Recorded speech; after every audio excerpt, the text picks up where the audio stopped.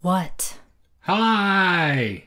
Mother's hysterical, Daddy's collapsed, and Kenny's disappeared with my wardrobe. I hope you're satisfied with your day's work. I thought it was a very nice ceremony. A little hokey.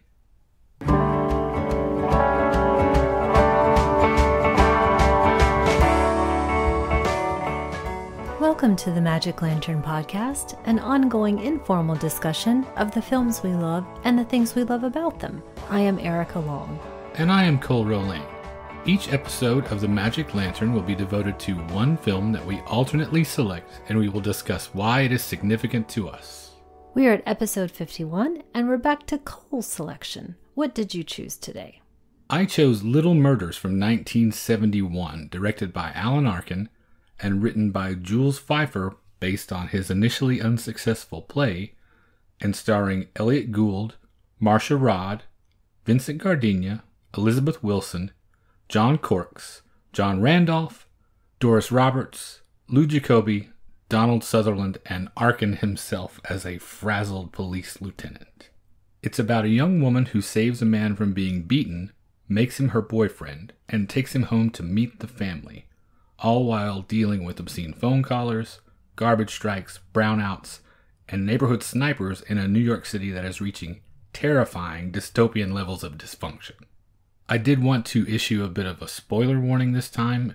We don't usually do that, especially with films like this that are almost 50 years old, but I think so few people have seen this that I don't want to ruin any surprises for them, so go watch if you haven't, and then come back for the discussion.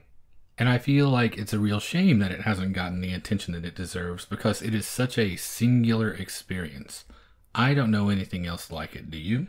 I don't, and this falls into the category of a film I wish I had seen much earlier. What kept you from seeing it before? We're obviously both huge Elliot Gould fans, so I thought maybe you had run across it because of that.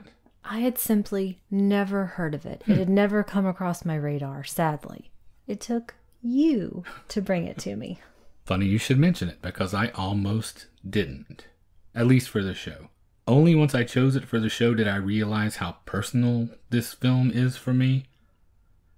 It's a thing that I very much want to keep for myself. Not to myself in that sort of cinephile snob way, but for me, in the sense that it nourishes me in a very specific way. And I feel a little bit selfish about it. I've never shown it to anyone before, especially in the same way that I will often share things with people in an effort to evangelize about movies that I really love, like this show. There's a whole lot of me in it. I think you saw this clearly. Absolutely. And it's ironic, maybe a little bit, perhaps, because it's one of those things I think that if I did show it to people, if I could show it to people, they would really understand me a little bit better.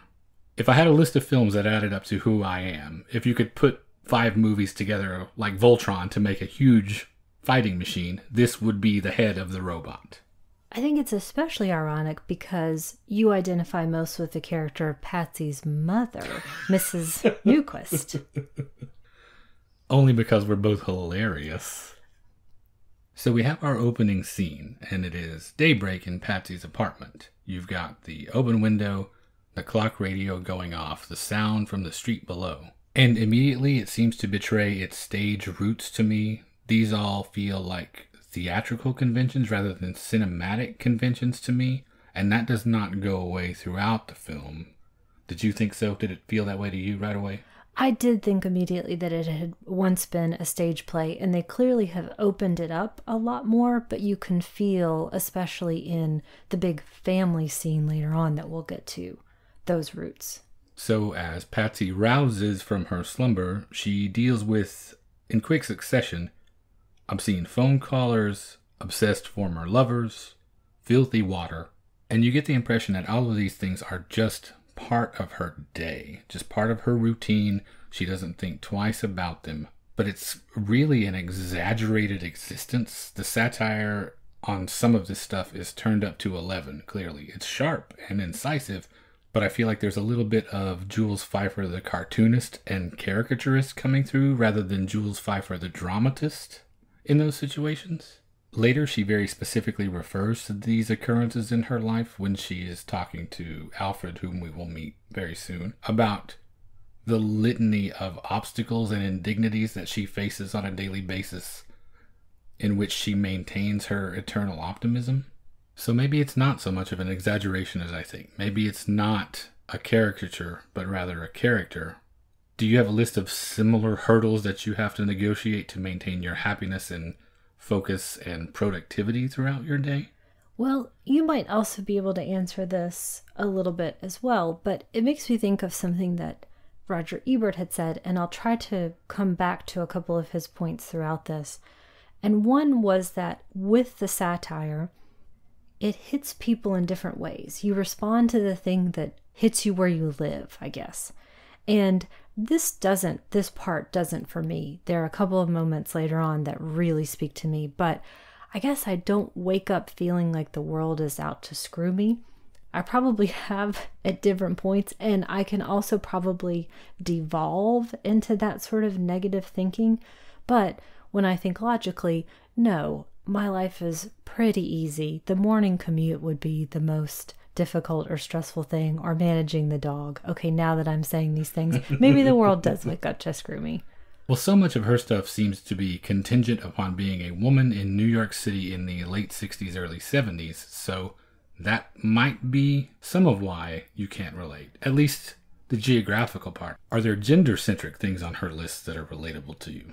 Definitely. And when you said woman in the late 60s in New York, I don't want any part of that. That seems like a really fairly difficult existence. I'm thinking about that thing that we as women, I think much more than men, face, which is that idea of, why don't you smile more? Mm-hmm. Or constantly having to explain ourselves in the workplace. I find myself right now, this is a new situation for me. I'm on a new team of people, 4 men and me.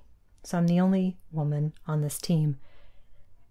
It doesn't feel odd at all, actually. I might have looked at it earlier as some sort of thing that I would have to assert myself. I'm not treated any differently, and I don't think I treat them any differently. It's a new and interesting thing. So while I am in fact the minority, I don't feel like one. One thing I guess I was not thinking about when I asked geographical, gender-centric, I wasn't thinking about temporal, I guess. We've quote-unquote progressed in the last 45, 50 years or so.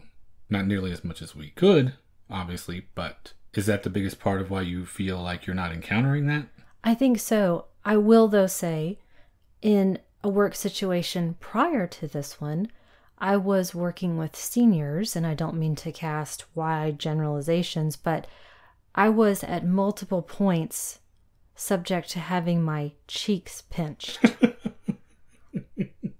So some people have progressed, some people haven't. Did you at least get hard candy out of the deal? No. Well, somebody owes you a Werther's Original. Well, so the fishmonger and the handsome cab drivers and all the accumulated street noise start to rise and rise until you realize someone is being assaulted, and Patsy goes out into the street to confront who is making this noise, and we find that it is a fight. This is after trying to call 911 to no avail multiple times. And she comes upon Elliot Gould as Alfred being beaten up by at least 4 people, I counted. A gang of young toughs. Yes. And as she starts to try to beat them up, he manages to extricate himself, and then they start to turn on her as Alfred walks away. So right away, I was loving this.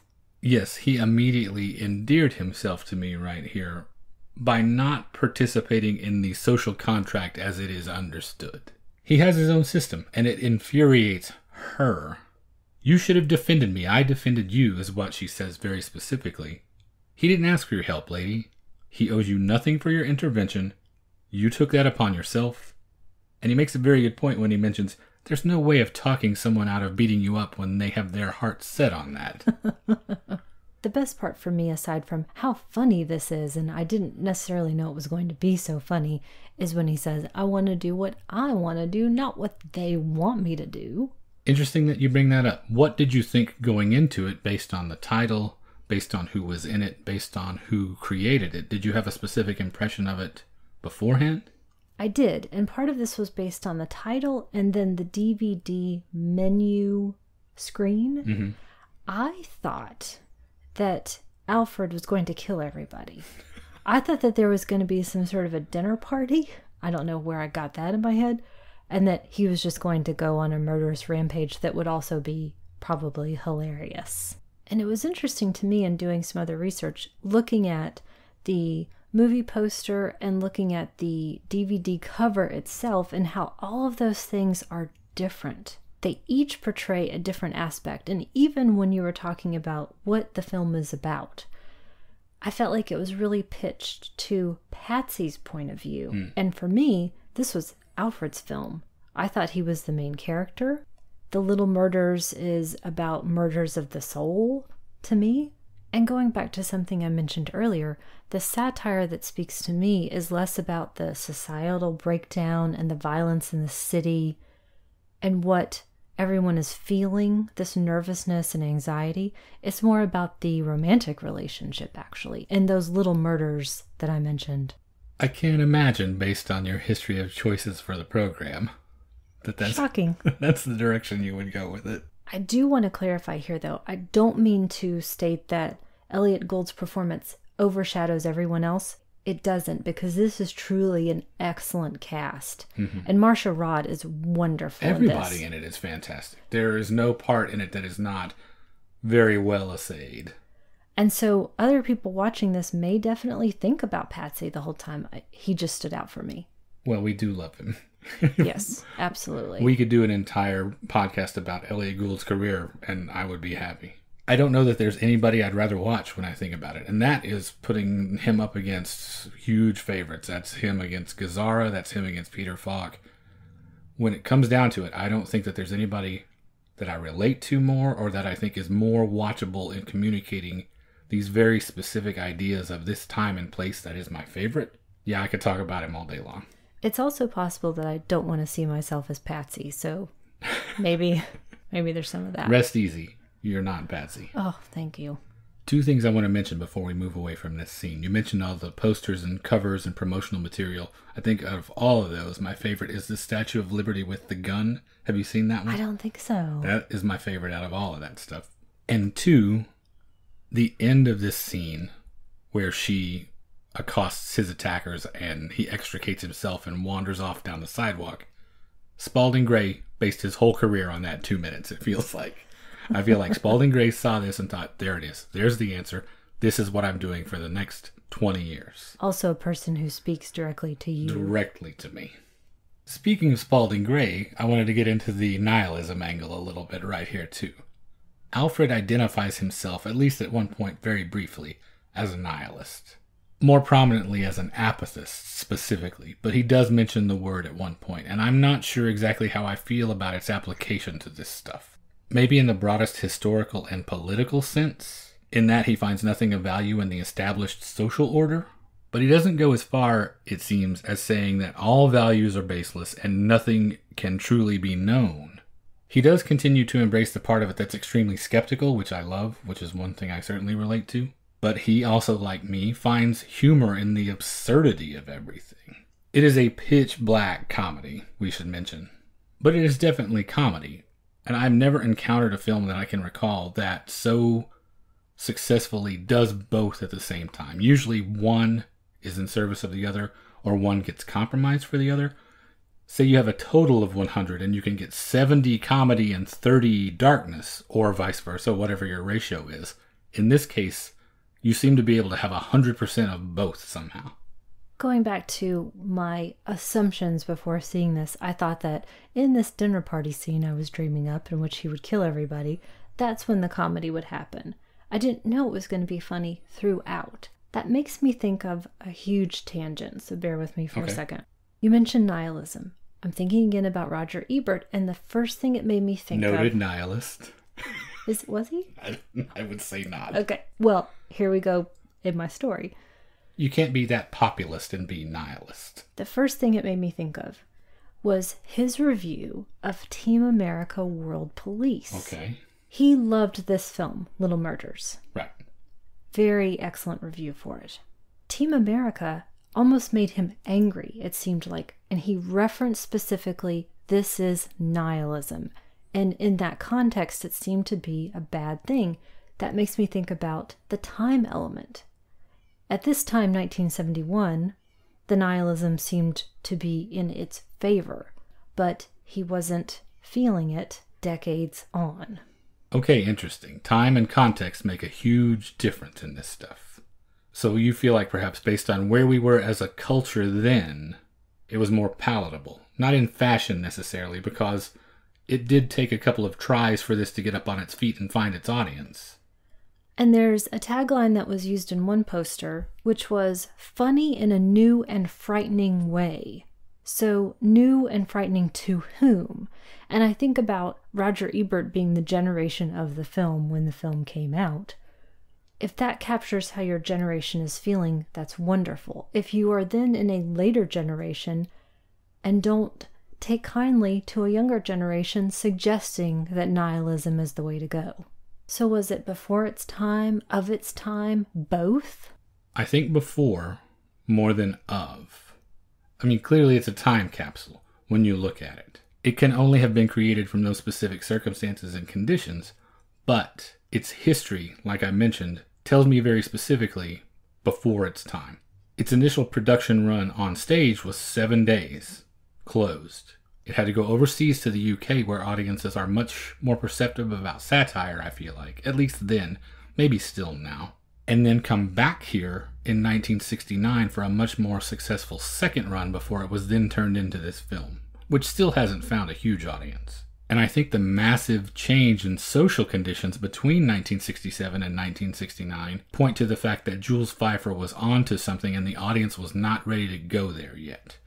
Only after being inundated with 2 years of assassinations, war, a litany of literal murders on their televisions, was the audience more aligned with what he was saying 2 years prior. Jules Feiffer mentions very specifically when talking about this film that it was an essay on the post-assassination climate of urban violence. And he very specifically says that the country was having an unacknowledged and unstated nervous breakdown. But has it ever been different? Have we ever not been in that condition in 200 plus years as a nation? I can't think of a time when there was not upheaval. That seems like a much larger discussion to have that we would need to table for the moment. But I'm thinking about what movies tell us about how we're feeling and how we dip in and out of those. And it's only from the movies, Desperately Seeking Susan we mentioned, that I learned how terrible it would have been to live in New York in the 70s. And glorious. Simultaneously. For you. I assume I would have been a Son of Sam victim or something. Or a heroin overdose, or who knows. Well, the one thing he does mention in that discussion that I think is still valid and is obviously an ongoing spectrum of events, all forms of authority losing their validity. When you look at that never-ending cycle, that downward spiral since the end of World War II, I would probably say, I don't think that has done anything except steadily decline. The amount that people trust institutions, trust the government, I think that has been in perpetual steady decline ever since then. But before we stray too far afield, like you mentioned, let's get back to Patsy. I want to know what you think about her as a character. I think she is a monster. Not an evil monster, but a monster nonetheless. And I am delighted that I have never been entrapped in her web, because I think there's no way to get out of it without killing her. Spoiler alert. Not to tip my hand. For Patsy, it's all about what I think of as that modern idea of consumption. Everything is there to be consumed. Most noticeably, Alfred. Everything exists to be consumed, which means that she is happy and successful and therefore living life to its fullest. There are all of those moments in their dating cycle when it feels like especially that she's the cruise director who will never stop. It's all of these measurements and metrics and questions and obligations and demands and need for affirmation and validation, which is why I asked for you to confirm that I'm also not Patsy. That's the validation I'm looking for. And this is one of the reasons that I wish I had seen this earlier, because she speaks in those book cover titles. Men who love women too much, women who love men too much. He doesn't love me, why not? All of this endless need to figure something out that we should really intrinsically know and understand. Well, Pfeiffer took a couple of shots at that sort of culture, both the intellectual, high-minded version of that when we meet Alfred's parents, and this sort of cosmopolitan, I'm okay, you're okay part of it. And this gaping maw of insecurity that constantly has to be fed, and those petty lists of annoyances. It is exhausting, and I want to stick a fork in her eye. And that moment later when she is laying out the master plan of how to destroy his life, at least that's how I think of it, sounds like hell on earth. Do you think her character is also a critique of, an indictment of second wave feminism that was happening then? Focusing on more domestic-oriented issues than policy issues. Is she somehow supposed to be an avatar of that, a product of that? Because there's an argument we hear frequently now that we know what people mean when they say a woman is bossy. That it is somehow trying to undercut her authority, to take that edge off, to keep her in a subservient role, criticizing her for doing that. Does Patsy go beyond that somehow? It is satire, obviously, so is it a caricature like I mentioned? It is definitely satire. However, turn on Dr. Phil, and these conversations are still being had. This characterization, as written by Jules Pfeiffer, does not feel mean-spirited or misogynistic to me. Okay. Do you agree? I think so. Okay. So it doesn't feel like an indictment so much as let's really look at what this culture has created. And I think it applies to men and women. Certainly no one is spared in this thing. And Marcia Robb brings so much humanism to this as well. You know, I'm saying I want to stick a fork in her eye. She's not an evil person. And she's not grating. I think you mean more you want to stick a fork in that idea's eye. Good point. It's just incessant. Well, she certainly specifically makes clear to him during this dating montage that you don't have to do anything you don't want to do. Except have fun. Which is the story of my life, it feels like. Not with you specifically, but just versus the world at large. Thanks for adding that in. And it's not an introvert versus extrovert thing either, because that's not me. I don't care about that stuff. Although for some people, I'm sure it reads that way.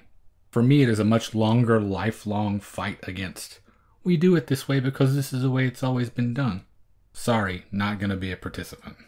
The thing I'm always left wondering is, have you ever stopped to ask why it's always been done this way? If there's another way? Okay, now that you say that, I'm starting to have a massive anxiety attack that maybe I am in fact Patsy, because I enjoy having fun and try to do most things in order to have fun. I do think of that as a mindset, and I know you do not. And we talk about it. Yeah. So get out of my face. Oh, gosh. No, generally, we have a very good time. You are not. Generally, we have a very good time. You are not. On Thursday, from 7:15 to 7:30, we thoroughly enjoyed ourselves. You are not Patsy. Did I mention that? I'm going to ask you 12 more times. Okay. This dating montage, by the way, happens 10 minutes in or so. We are off to the races in this movie. It goes so fast, it feels like. Because she makes her decision. Their decision. For her and him. Yes. I found myself wishing, though, throughout this, even though she is terrible, that I wish more romantic comedies were like this, solely based on the fact that it doesn't assume the audience are fools. It treats you as if you understand. If more romantic comedies were like that, I would watch a lot more of them. Speaking of the assertive second-wave feminist, this is also where he resists her sexual advances. She is in the position of power, obviously. She is the one dictating how this goes. And he stops it. He opts out of it as being a power situation and says, I don't feel like it. Which I thought was great. Again, if I had just watched this decades earlier, I think I would have learned and understood more about life, about what life could be. You mean a dystopian hellscape which ends in a murder spree? Yeah, and no sex. Sounds great. You know, really, mostly at the basic level, if you don't feel like it, don't do it. I could have applied that in some situations. Everybody probably could at some point or another. Again, it's one of those things, like I mentioned with the Pope of Greenwich Village, where you learn something that you've never quite heard put that way before. Little Murders could be that sex ed for somebody. Yeah. And speaking of sex ed and tying things together like we always like to do, we mentioned in the Say Anything episode, just the episode previous, there was a lot of discussion about declarations of character and first times. In this case, I love that his most romantic proclamation is, "I really nearly trust you." That's as far as he can go, and that's enough for her to take him to bed. And their first time happens in the middle of her ransacked apartment that has been destroyed while they were out for a weekend. And the first time they are together is literally in the middle of rubble, wreckage from this destroyed apartment. It feels like hell on earth. I referenced this earlier. This is when she makes this big declaration herself of every single thing she's going to do to the apartment. This is an opportunity to redo all of this. She has this massive plan that results in him moving in and them getting married 2 weeks later. The look on his face, to me, is, where's the gun? For the record, you're making the face right now. Am I? I was reliving it. I think in the same way, and not to fall into the everybody loves Raymond school of doing things, it's also the same look when you were telling me when we first met about how you were never going to go into a Home Depot. And then the first time we went into a Home Depot. In my online dating profile, I very specifically mentioned appreciating a woman who likes to get her hands dirty, which I meant as climbing out on rock outcroppings that you're not supposed to, jumping fences that are illegal, adventures of all sorts, where you took it to mean, I think, bags of mulch. Yes. And I should have said, I withdraw the question, because you also said, literally and figuratively, sir. Literally means there should be dirt on my hands. Where is dirt? It's in the backyard. So I thought you were saying, I'm looking for someone who will xeriscape with me. I'm going on the record right now. I am never building a railroad tie fence. Thanks, Mrs. Rolane, for ruining everything for us. Well, speaking of the family, and more Say Anything parallels for that matter, it's family audition time for Alfred. Alfred is coming to meet the Newquists. And at the door, he mentions more than once, and I'm quoting here, "I really hate families." But is he right or wrong in this case? There's something kind of lovable about all of them, too. It's a madhouse. Yes, I certainly get that. But is it any worse than what is happening outside? I think just like Patsy, they are monsters, but not evil monsters. This scene is wonderful and long, and I think this is the theater aspect coming into play, and also showcases, I think, what a wonderful job Alan Arkin did as a director, because everyone in this scene must do what theater actors do, which is be in character and on the entire time, even when the camera is not on them, because the camera is constantly moving and everyone themselves are all moving as well. So the focus is constantly shifting, and it's not done from an editing standpoint. It's everyone working. This is my absolute favorite. This scene? Yes, I love everyone in this. To me, also, it's the flat out funniest. This is one of those instances that Ebert and Arkin were talking about where different things are hitting different parts of the audience at different times. So I would quibble with your assessment of it being the funniest, and it is my second favorite for a number of reasons. But the wedding scene to me is the funniest. That is not to say that there are not a ton of great things happening here. So much is going on. You've got all these barely sublimated urges and feelings that are going on. You have the entire maternal history of the Newquist clan manifesting itself in Mrs. Newquist. Every interaction between Patsy and her father or Patsy and her brother has epically Freudian levels of play fighting and wrestling happening. John Corks is another in the long line of brothers are kooks, and he's the best. Elizabeth Johnson is my favorite in this She film. She's my favorite person in the Really? film. Yeah. She and Vincent Gardenia are reprising the roles they played on stage in that production for this. They've got it down. I think she has the best lines. Oh, without a doubt. In this scene, yes. And I love watching how everything is working as Alfred has no chair, clearly. So anytime that we happen to see where he is, it's going to be backed into a corner or against a wall or awkwardly somewhere, or Kenny is going to end up on his lap.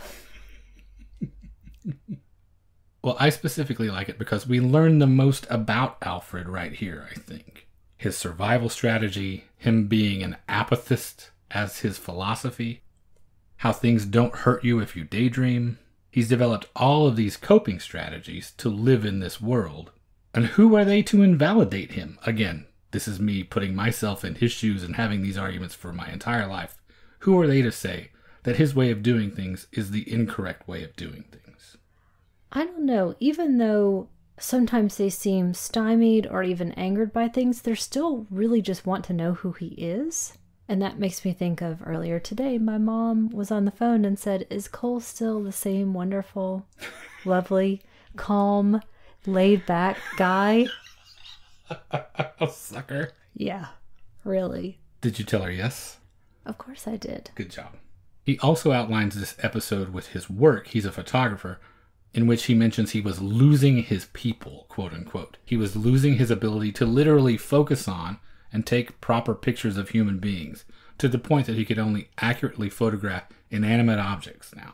And as it is well-observed satire, this has then evolved into just taking pictures of shit, because he realized people will buy anything. This was the one thing that was a little on the nose for me. I think it fails as a joke because it's too pat, too easy.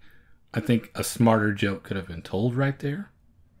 I love his delivery when he makes that exclamation of people will take anything. Basically, I'm paraphrasing. Because this is that window into a person he used to be, how he used to react, into how he feels now. And those individual straws that then broke the camel's back.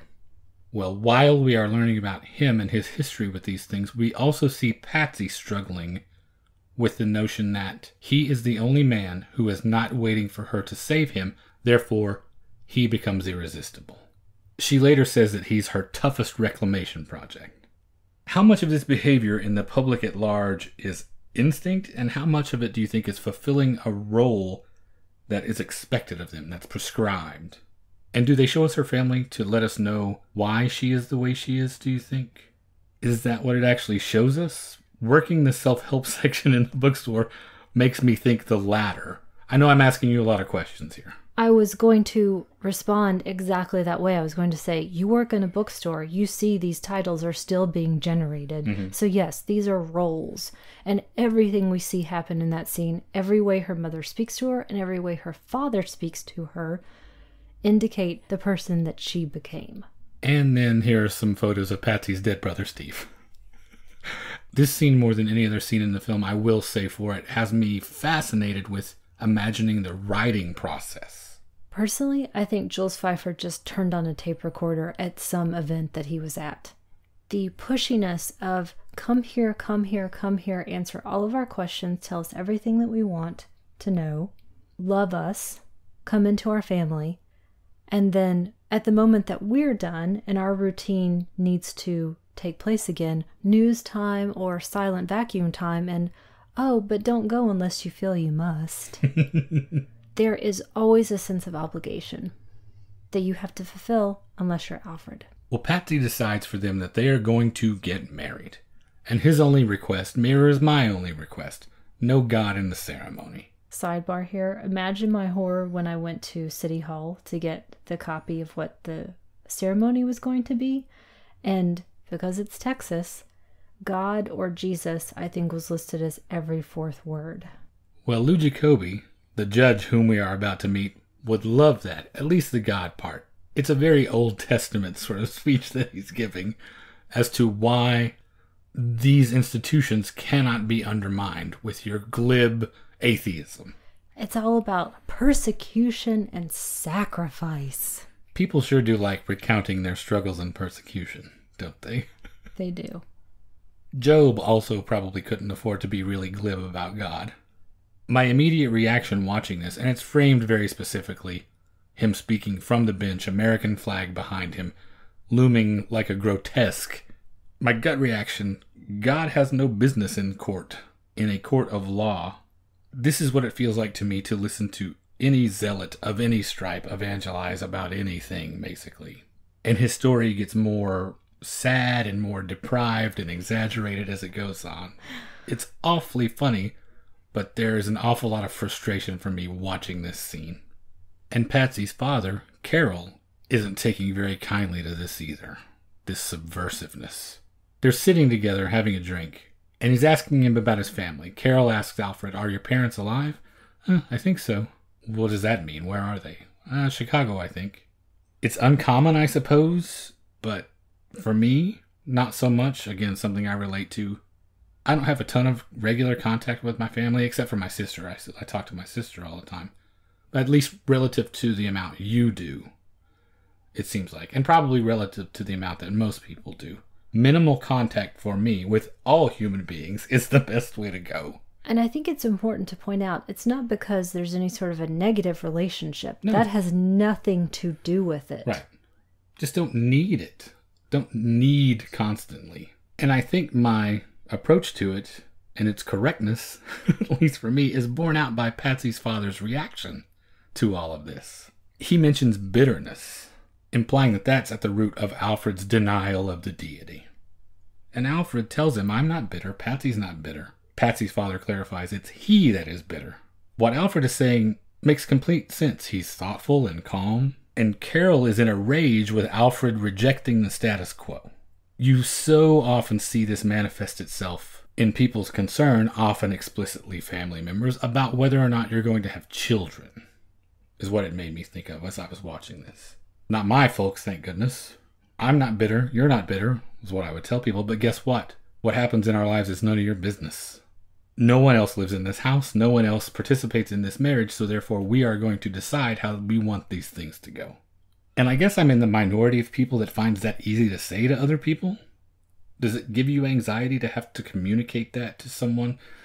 I don't know that your parents necessarily push you for that sort of thing. I don't think they do. I've never heard them say a single thing about it. Oh, no, absolutely not. It makes me think of that line in The Man Who Came to Dinner. "I left home at 4 and they hear me on the radio, and that's good enough for them." I'm exaggerating because I do talk to my parents multiple times a week, together and separately. And now, as an adult, I share a lot of things with them. When I was younger, I did not. I didn't with anybody, really. I just kept things to myself, and especially from them.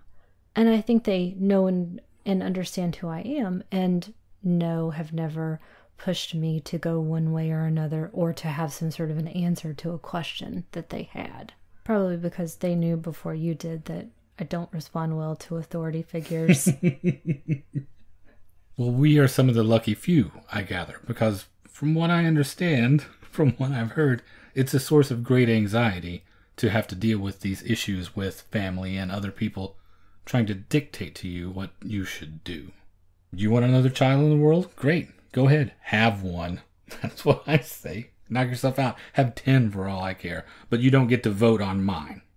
Same goes for your deities. How often do you think it is that people like Patsy's father are angry because we Alfreds are able to just say no things? And they want to, but they feel stuck in the roles that they occupy. Wouldn't they ultimately feel better to be able to stand up and say, "You know what? I don't believe in these conventions either. I'm no longer going to participate." How much of that do you think drives their frustration and anger with characters like Alfred? I think it's a great point, and I would say that definitely seems to be the motivation. If you see the person doing the thing that you would really like to do and getting away with it, but you feel that you can't somehow, that sense of obligation, how toxic the idea of obligation. And you know what? I hate the word toxin, and I just said toxic, and now I want to stab my own eye. But you get my point. Well, the one place where Alfred and I part ways here is that he specifically says he is not a debater. Definitely not me. Definitely not you. But you're so calm and laid back. Right. Well, wedding day has arrived. My favorite scene, the funniest scene to me in the whole thing. And immediately I am laughing because the wedding bells are warped and distorted. It is such a nice touch. And we get the joy of having Donald Sutherland and Elliot Gould together again. So I think Donald Sutherland is the funniest part of the scene. I still think the family scene is the funniest. I wish we could have gotten this guy to do our ceremony. We did have the judge on the iPad and it took 2 minutes. That was pretty perfect. But the judge on the iPad didn't say things that indicated he understood me, like an abandonment of ritual and search for truth. That's very true. But he surprised us. No God in the ceremony. So we did get that. He did not, however, like Sutherland does, go into a dissection of why does one choose to do this? Which I think is a great idea. Why does somebody want to get married? Why did you want to get married to me? Where do I start? It was a little bit of a shocking thing to me. Was it to you that we found ourselves in this position? A little bit. And at the same time, it seemed like the clearest decision, easiest decision, most straightforward and honest and logical decision that we were going to be together. Now then, why we chose to make it legally binding, so sinister, as he says, that part I actually can't remember. Do you? Do you remember what the decision making was? It seems a little contradictory to me when I sit and think about it, because as much as I talk about and desire to be an iconoclast, it is definitely trying society's way a little bit. I also assumed by that point that I wouldn't get married. And we could have just lived together. I guess this now forms the basis of our second podcast. Okay. Why did we get married? Well, he says a lot of things in the ceremony that appeal to me. There are a lot of ideas that he explores here that are blasphemous in a traditional wedding ceremony that I think are great questions to ask. And they're great questions to ask right then, because it is indeed a small single step. Anyone who is somewhat pragmatic and takes the long view of things has to know that all possible outcomes are almost infinite. We hope that things are going to go a certain way, but our lives are our own precedent. When you think back 10 years, could you have imagined you would be here right now? Anyone in the sound of my voice, when you think back 10 years, would you have imagined you are sitting where you are doing what you are doing right now with your life? Not a rhetorical question. Oh, you're asking me now? Okay. No. You want to elaborate on that a little bit? I assumed I would be sitting in my golden palace. Okay. Russell Crowe would be my husband, and look how close I got to that. That's why I married you. Joking aside, no, I assumed I would still be on my own, doing my own thing, whatever that is. I'm the sort of person who is always looking for something new to try and learn and do. And so I've changed jobs and careers many times. And so I long ago stopped looking ahead 1 year, 5 year, 10 years, open to all sorts of things. And to quote the esteemed Reverend, that's all right. Embrace what an absurd idea it is that you think you know what is coming. I might argue that it's even more romantic to enter into a union knowing that deep in your heart, and to then go ahead with marriage anyway. Patsy's Alfred's answer, and vice versa, today's answer, and that's enough. It's ridiculous to behave as if you're promised anything else. I feel the need to circle back to that question and answer definitively why we got married. Okay. Do you have a definitive answer? My argument, I think, as I'm putting forth right here, is that even if I put forth an answer right now, it's a ridiculous thing to try to do, because you cannot define that thing, and it's going to evolve and change, and so any answer we give is just strictly today's answer. Trying to think back to those earlier days, and it just seemed like a good and, dare I say it, fun thing to do. Still treated with reverence and a commitment that we decided to make to each other, but importantly, not done as a sense of obligation or as a role to fulfill or complete. done on our own terms. Well, if this is going to be done on anyone's terms, it's going to be done on Patsy's terms. And specifically, she says to Alfred, I love the man I wanted to mold you into. I don't want to hurt you, I want to change you. She's a failure if he doesn't change. She cannot live happily if she does not make him become something that he currently is not. And they hash all this out, and ultimately, she is somewhat cowed by this. And he is more disturbed by her acquiescence than her fighting. Her constant badgering is considerably less disturbing to him.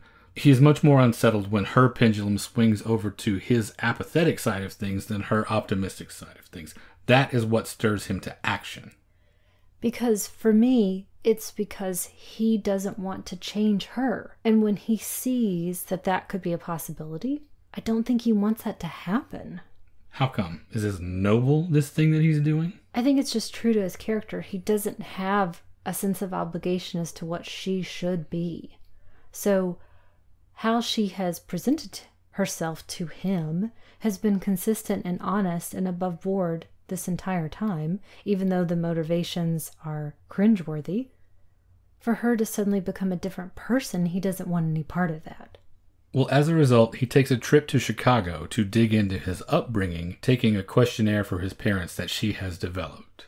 I really like the reversal that we find here as well. He is fleeing the cosmopolitan coast, where things are in such decay that everyone is reverting to a conservative self-preservation, to go into the heartland where we discover his parents are essentially limousine liberals.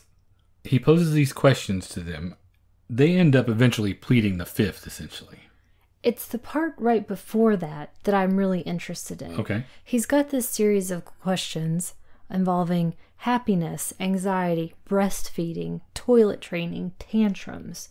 And instead of choosing to answer those as one human to another, specifically about their relationship, specifically about the instances that they engaged in these things together, not as larger ideas. And all they can do is cite references about how one might feel about those things or observe those things. It's that third party interaction. I think again about Say Anything, you making those points about how communication happened through third parties.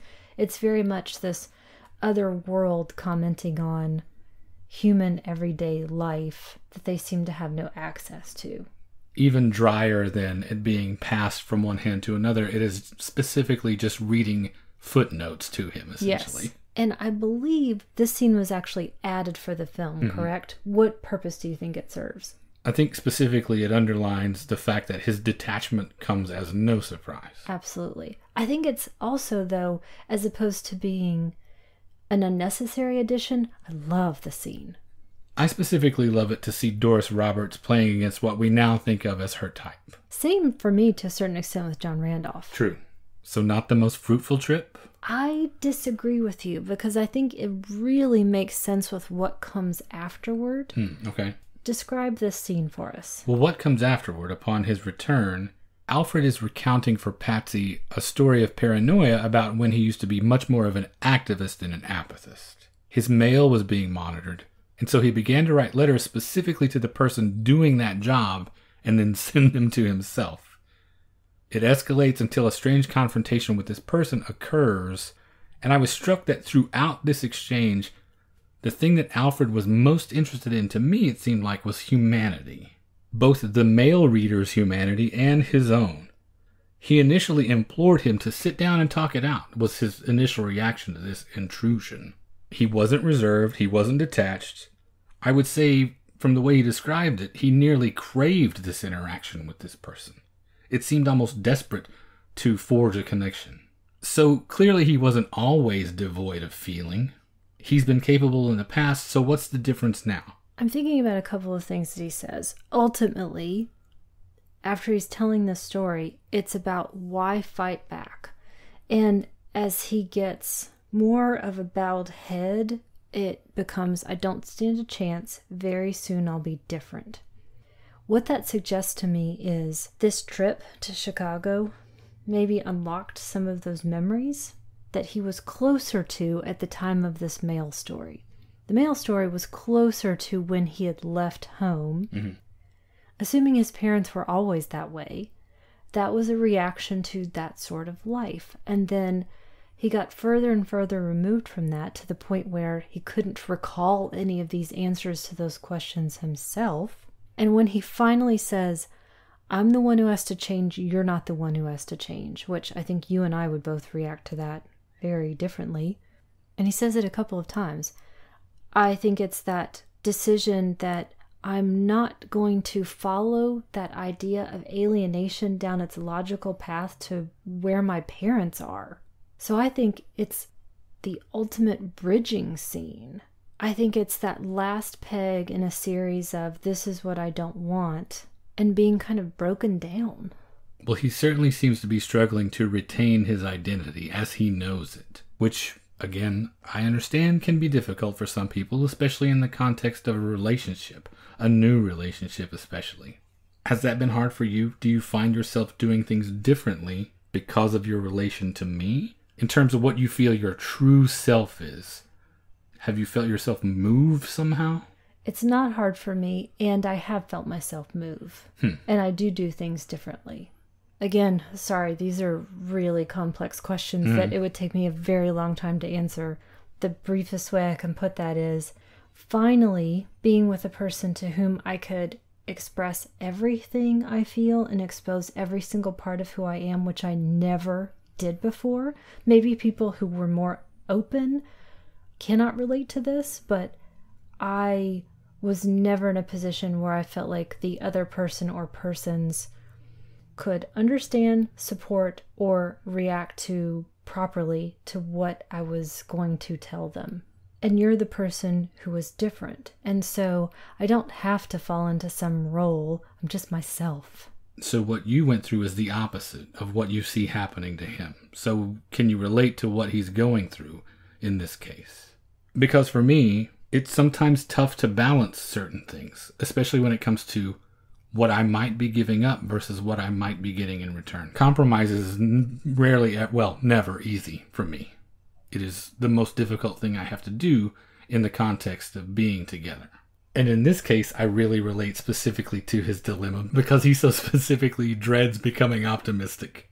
He is so not looking forward to looking at a glass of water and thinking about that as being half full. It's odd. Here's another layer of what I see as an oddity. You are not an only child. I am. Mm-hmm.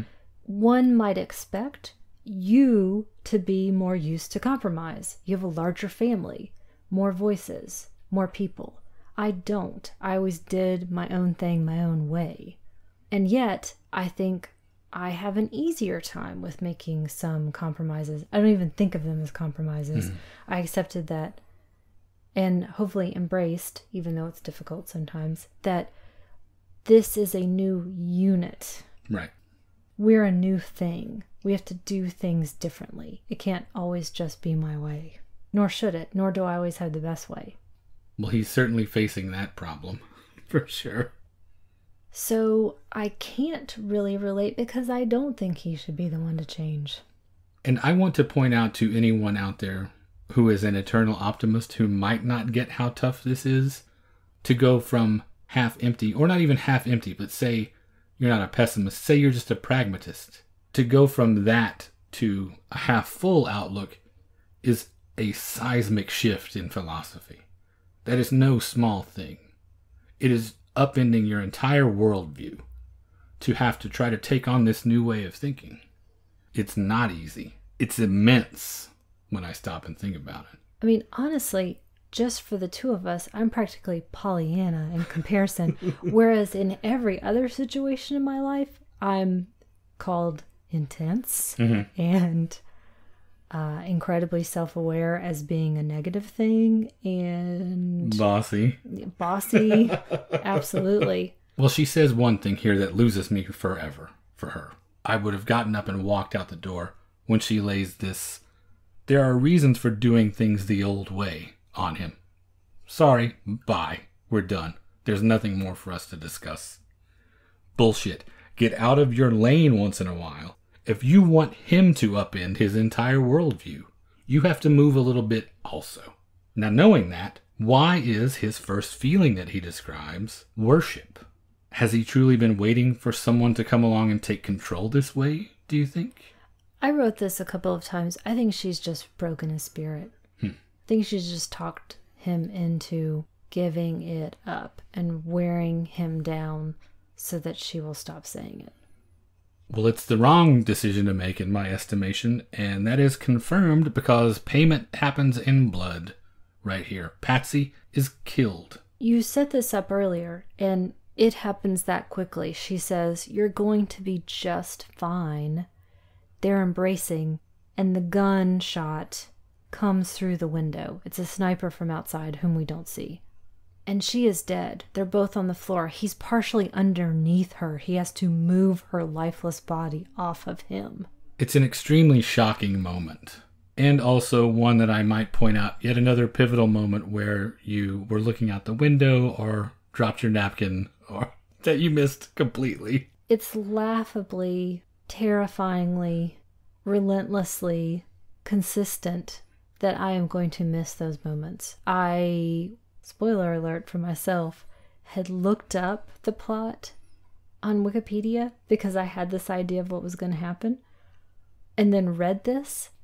About 5 seconds later, I was still looking at that screen, and that's when it happened. Significantly here, his first non-beige item of clothing, his nice white shirt, is now soaked with her blood.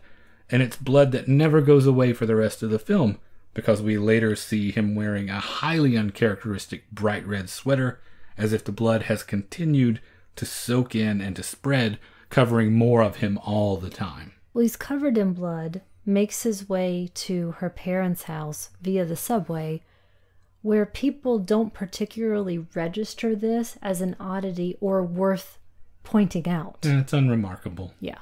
Maybe the second thing that doesn't work quite well too for on the me. nose. Yeah, a little lazy in terms of, oh, look how much things have spiraled out of control that this doesn't register for anyone. And he even passes someone coming up the stairs who has some sort of an injury too.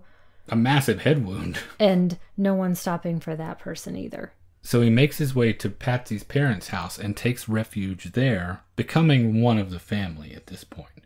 He's really catatonic to begin with. And as he is recovering from the shock and being nursed back to health, he listens to Carol's litany of indignities and obstacles that he has to face that definitely echoes Patsy's. Patsy is definitely her father's daughter. And her murder seems to have been a catalyst for the outside world to go completely crazy. Everything goes from 0 to 60 right here in terms of the complete breakdown of society. Another huge favorite of ours, Alan Arkin, finally shows up. He is Lieutenant Practice, who is investigating 345 unsolved homicides. He's a cop on the edge, but not like a Stallone character. No, not at all. He's on the edge of a nervous breakdown. He is going mad because of a lack of any discernible pattern to this. Without reason, without logic, he does not want to go on. He would rather die. And when he outlines the problem of all of this, it's a real catch-22. Good job. He suspects that the motive is to undermine his institution, among others, which frames the ending to me in a really interesting way. Alfred brings home a rifle, and the film ends with the 3 men of the family taking pot shots at passersby down on the sidewalk. So if Lieutenant Practice is right, and now dead as it turns out, because Carol of their, shoots him. He's one of their victims. Who's moved in their position, ultimately? Practice says that it is the murderers and criminals who are trying to undermine institutions, which seems to align with what Alfred has been doing, or at least been accused of doing all this time. Carol is taking part, and this subversiveness is what he's been struggling so mightily against all this time. Kenny joins in, and it's like he's fulfilling that role of the son that Carol hasn't had so far. And in Alfred's case now, nothing is more opposite of his previous non-committal stance than outright murder. That's as committed to an idea as you get. Is he embracing the new status quo, or has the world moved to where he was and now he's just more comfortable in surroundings that have changed? I don't know, because he makes that choice as an actor to do the King Kong gorilla pounding, male posturing, which doesn't seem like the world he inhabited before. So I think he's gone over to the other side. So he's reverted to this more conservative self-preservation. I think so. And Mom is so pleased by the turn of events. That is true. It's back to normal. It's so nice to have the family together again. We mentioned in the beginning that this movie is kind of a time capsule, but how much do things really change? Because, speaking of this conservative worldview, you have all of these things that are barraging the family unit. Atheism, homosexuality. But then you look at today's situation and you have things like the bathroom bill that is before the Texas legislature. You've got Watergate then, a couple years after this film was made, but you have the current political climate now. How much is different? Certainly audiences are more jaded and media savvy now than they were then. That I do not dispute. But is anyone any less firmly entrenched when it comes to ideology than they were then? Is it any different at all? Absolutely not. And I think this goes back to your point of, and so it has always been, and so it shall ever be. Maybe that's my small nihilism speaking, though. So we've arrived at the end of the film then, and I know that you really wanted to make a point and make sure people understood how funny this is. Mm-hmm. Certainly. How important it is to you. Do you feel like you've done that? I think so. It's definitely why I chose it. The small nihilism thing that you just mentioned leads me to a set of final points, actually. I picked it because it espouses a lot of ideas I believe in and that are very central to my way of living that maybe I was unable to even articulate before they were crystallized in this thing for me. All I want most of the time is to be left alone, and I have little patience for established social conventions that don't actually serve a purpose. Wouldn't say nihilist. I'm no apathist, though. I don't know what I would call it exactly. An angriest? An absurdist? Sounds right. An adversariist? Not a contrarian. No, definitely not. The tattoo on my left forearm reads, "Let the battle be constant." Who you telling? And I live by that, which you know, for better or worse. And battle is a very carefully chosen word for me in that context. Because that's definitely what it feels like. It's a difficult world to navigate sometimes as an atheist, as straight edge, as all of the other things that I am.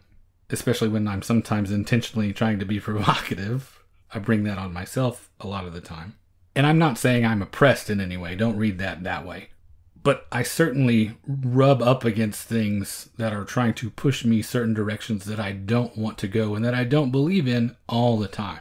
And so I've certainly had to develop a strategy to make my way in this world. And a long time ago, I decided that I make my stand every day simply by my example, so I don't have to go and buy a rifle. Whoa. Not that that was what I was heading towards, but using this as my compare and contrast, I won't end up in that situation because I am not repressing these things and not being true to myself or making these extreme compromises. In addition to it, like you said, being really, really funny. It's really sharp and well observed. And not from a pulpit. It's not preachy. No. Now, this is on my desert island list, like I said. Oh, really? Okay. You hadn't seen it before, and you were lamenting the fact that you had only found out about it just now. Yes. Had you known about this, or left to your own devices, would you have chosen it for the show?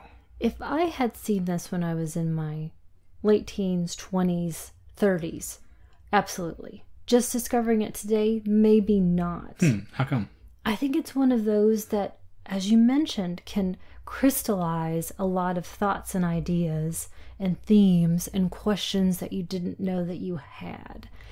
Now that I've been through it and have found some other things that might have sort of taken its place, it doesn't feel as much like my desert island. And because I do respond so significantly to the relationship aspect of it, now it just feels like, oh, I'm so glad that I found this now and I can watch it later on, but it doesn't feel, I think, quite as striking to my very core as I think it does you. Okay. Well, how about instead you tell me about your life-changing recommendation that you're about to make? It absolutely did. I got to this because of Elizabeth Johnson when I was trying to decide what I wanted to recommend. So, drumroll please, my recommendation is 9 to 5 from 1980, which blew my mind when I was a kid. Oh, she's so great in it. Yeah. If you didn't know, directed by Colin Higgins with Jane Fonda, Lily Tomlin, and Dolly Parton. 3 national treasures. Mm-hmm. The story of 3 female employees of a sexist, egotistical, hypocritical bigot of a boss who find a way to turn the tables on him. I vividly remember seeing this in the movie theater. Oh, me too. And then watching it many times on TV afterwards. This is one of those instances. I think I actually did speak a little bit about this in Desperately Seeking Susan as well. Realizing that, oh, I didn't know those kinds of people existed in the world. I didn't know when I eventually go into the workplace that somehow I'm going to be treated differently because I'm a woman. I wasn't aware of those things because I was so young when this came out. It was kind of frightening in a way. He's a frightening guy. He's a monster. He's an evil monster, played by the great Dabney Coleman. It's also incredibly funny, and I love to see them get the upper hand. How could you not? So it's a little bit of a byway to get to there through Elizabeth Johnson, but she's so wonderful. She's Roz in this, that I wanted to really point her out. Which could have also been The Graduate, which is another one of those time and place and generation speaking for a generation. Are you about to sneak 5 recommendations in here? No. Okay. But do you want me to say the other 2 that I was thinking about? Sure, why not? I was also thinking about The Silent Partner because we just watched that. And also the other Jules Pfeiffer that I've seen, Carnal Knowledge. All great choices. But I got to 9 to 5 and I'm sticking with it. Okay. How about you? For mine, I'm sticking with Elliot Gould as well because I think we should celebrate his entire catalog all the time. Speaking of national treasures. I'll just buzzmark it on our own podcast and say go back to our long goodbye episode. And for my recommendation, I am choosing Bob and Carol and Ted and Alice from 1969. Directed by Paul Mazursky, starring Natalie Wood, Robert Culp, Diane Cannon, and the aforementioned Elliot Gould.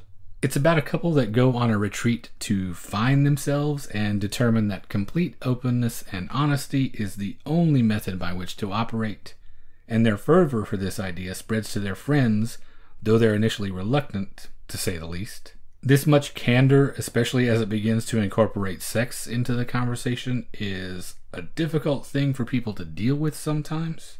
The main connection here for me, though, is Elliot Gould, obviously, who can do no wrong in my book. But it's a well-made, though not quite as vicious as this, satire, and was at the vanguard of major American films at the time that were calling into question a lot of things that people just assumed to be true.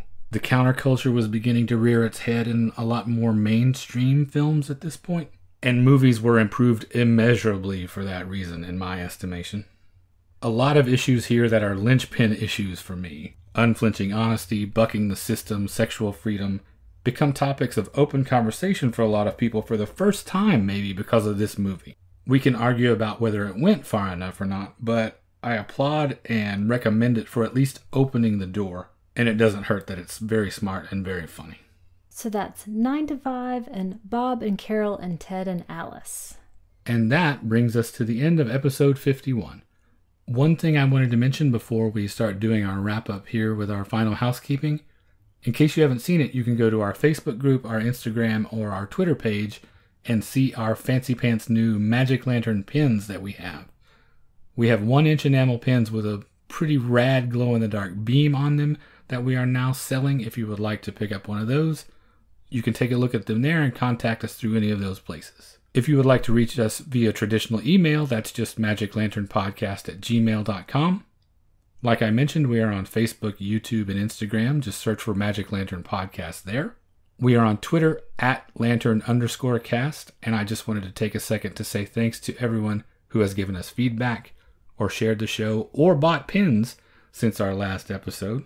Drew Tavendale, Craig Eastman, and Scott Morris over at the podcast Fuds on Film. Travis Trudell, Eric Parkinson at the podcast This Must Be the Place. Adam Dotter, Andy Wolverton, Aaron West, Mike Scharf, Istara, Micah Matson, Eric Reese, Vanessa Van Alstine, Tim Lego, Jane Senkner, Chad Engelbert, Jason Beamish, Rebecca Laszlo, Carly Weems, RJ Tugas over at Make Mine Criterion, who did a great write-up on this movie. I'm going to link to that in the show notes so everybody can go take a look at that. And finally, Tim and Leon at the podcast Yeah G'day, our first international sale. We are on iTunes, Google Play, and Stitcher Radio. You can find us there or just about any podcatcher you use. If you'd like to leave us a review or a rating, we'd certainly appreciate that. And finally, you can find all of our episodes, including supplemental material, at the website magiclanternpodcast.com. And thank you for listening to the Magic Lantern Podcast.